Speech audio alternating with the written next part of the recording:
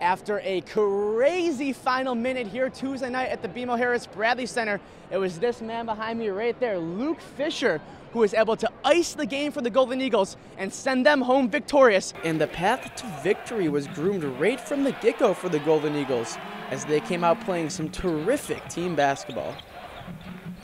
The biggest beneficiary of the quick ball movement was center Luke Fischer, who tallied 19 points in the first half alone.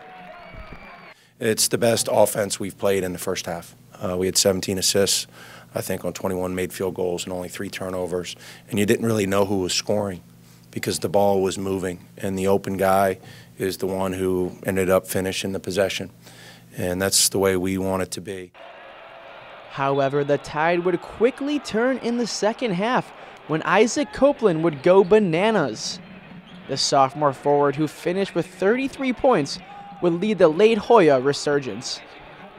Finding themselves down a point with just 4.6 seconds to go, Marquette needed some magic, and they would find it on a crisp pass from Tracy Carter to Fischer, who would draw the contact.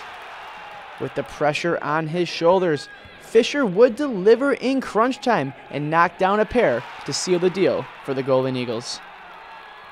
But our guys showed really good toughness. You know, we bend, but we didn't break, and we had guys step up and make huge plays. We work on that stuff every day.